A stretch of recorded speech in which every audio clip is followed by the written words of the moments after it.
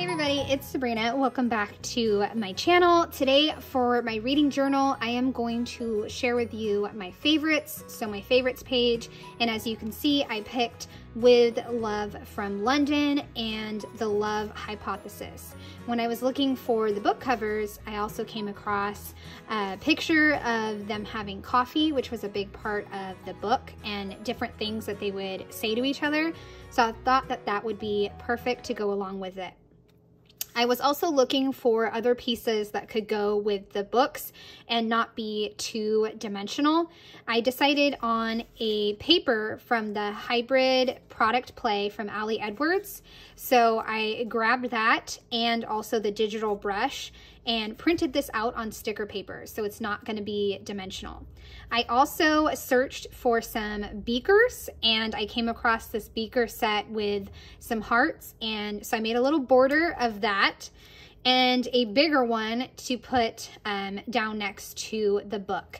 So I'm going to put these two pages together, and I have another faves video that I will put together too. So there's going to be two fave videos hopefully this month, and if not, then we'll go into May. But the big fave this month was Meet Me in Paradise. So I am finishing up that, and I will share that when I get it done. So I have these two, and I also wanted to mention, because I would love your input, I am working on sharing with you my calendars for the month. So I have these, and I'd love a comment and your input on whether or not you want to see the edited process for putting these together. Because when I'm talking in the voiceover, I think what I'm going to say, since it's pretty self-explanatory, is in the voiceover, I'm just going to talk about the books and just go a little more in depth with what I read, what I liked, and so on. So I'm going to put together this one in the video.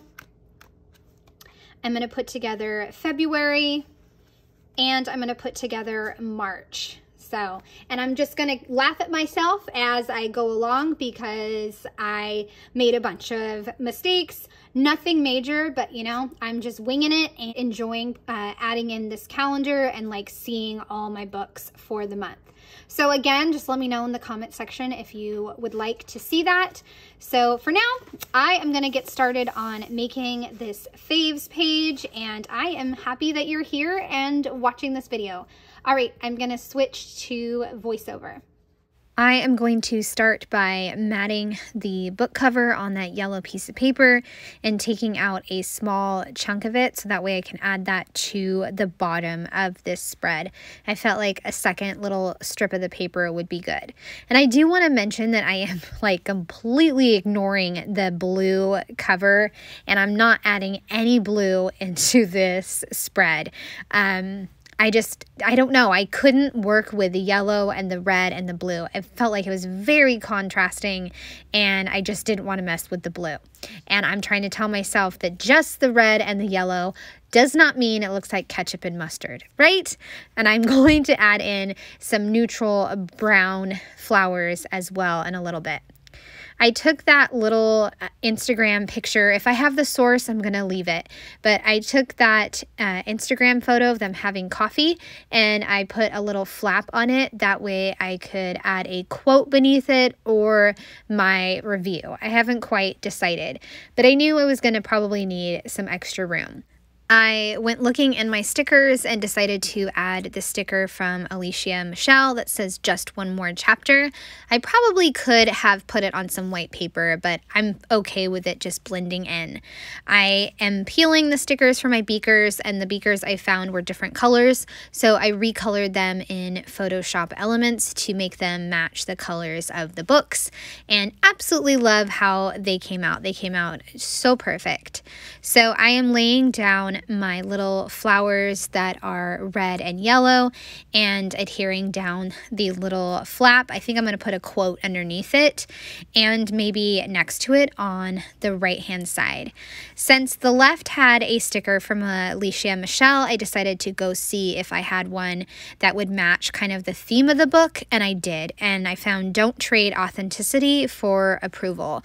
And that just relates to the book and how, especially with the main character Olive, love. She really kind of fights to have her approval in the science community, and I don't want to give away too much, but that definitely relates to the book. You just saw that I stamped some of the brown flowers. It's a similar shape that I found in my Allie Edwards stash, so I went ahead and used that flower. Added in some hearts, of course, with some pink and blue ink. I am going to start on my thoughts for this book and then get distracted, and I'm going to wind up going back and doing With Love from London. I did wind up pulling off the cover of the Love Hypothesis and adding a flap to that because I knew I was going to need more room for my review. So I did that while it was off camera because I think I was helping my daughter with something. So I just made a flap, and now I'm coming back to do the review for With Love from London. So overall, it was a fantastic book about family, especially mother-daughter relationship, grief, moving forward, and embracing a new life. The main character, Val, is estranged from her mom, but she winds up inheriting her bookstore in London, and she goes over there to kind of deal with it and close that chapter, but quickly realizes through the help of her mom's friends and some other things that go on that her mom was really an incredible person and never stopped loving her, and there's a deeper story to their estrangement. And don't want to give away too much, but it is a beautiful book with lots of layered characters and a layered mother-daughter relationship, and such a good book. I was captivated from the beginning. The quote at the bottom I put is, "Grief is a treacherous journey, but it doesn't last forever." So I really love that quote. I thought it was perfect because this book does have a lot to do with grief. I decided to add a second quote because it related to the books, and I just put it on a piece of paper. So it's, "She always said you can tell a lot about a person by the books they keep."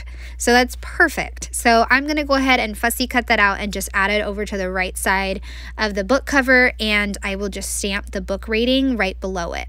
So still have the book rating and plenty of room to add that in.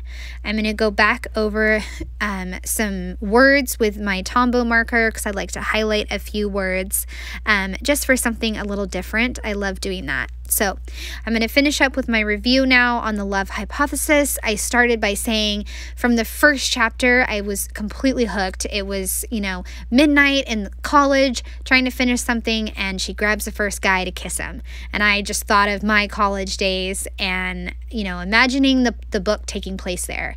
So the main character, Olive, she is, a STEM woman, and she is trying to get ahead in the science community, and she winds up fake dating the hotshot professor named Adam Carlson. Yeah, Carlson. And it just goes from there. And it's a really wonderful story about, love and accepting love and standing up for yourself and being true to yourself and kind of figuring out yourself. So there was a lot going on in the book, but I really enjoyed it. And even though I had to wait a long time for it from the library, I really am glad that I waited and I got to read the book. And I just loved their friendship and their coffee chats, and it was a great book. So what I'm going to do on here is add to the bottom of this, "Love this book," and then I went looking in my stamp sets for a prompt that would work on it, and I came up with my favorite person. So then I will put it back on there, and I will highlight some words. I will also fill in my rating, which was 5 stars for both of these books, highlighting the words like grabs the first guy, worth the wait, and hotshot, and just highlighting a few of those. The quote I picked on the right-hand side is, "This may be inappropriate, but Olive, you are extraordinary." He was kind of like stumbling over his words too, so you could just kind of tell if you had read the book. And it was just a great, wonderful story about two people who didn't think that they would find love, and they found love. Kind of like what this quote is. I'm starting to wonder if this is what being in love is, being okay with ripping yourself to shreds so the other person can stay whole. Just thought that was a really powerful quote because like I said, these two really found love and they were not expecting it. So that is it for my spreads, and I hope you guys have enjoyed seeing both of these come together. I would love a thumbs up or subscribe if you want to stick around and see more of my videos. All right, I hope you have a great day. Bye.